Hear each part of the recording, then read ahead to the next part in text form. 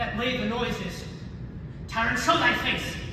If thou beest slain with no stroke of mine, my wife and children's ghosts will haunt me still. Either thou admit Beth, or else my sword with an unbattered edge I sheathe again undeeded. Let me find him, fortune, and more I beg not.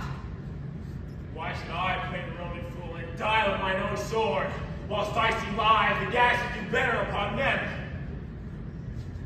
Turn, Hellhound, turn! Of all men outside of appointed thee, but get me back! My soul is too charged with blood of thine already. I have no words. My voice is in my sword.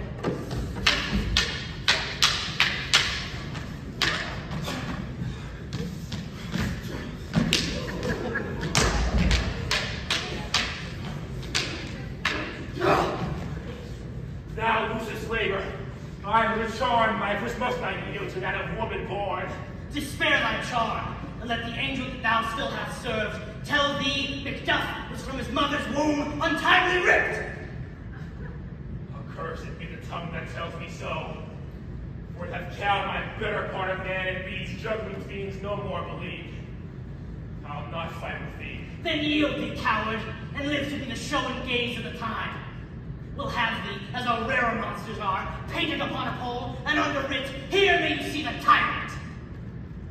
I will not yield to kiss the ground before young Malcolm's feet. Though Burnham would do come to Doug's name, and now hath been the pose of no woman born, yet I will fight the last. Fight on, MacDuff, and damn be him that first cries hold enough.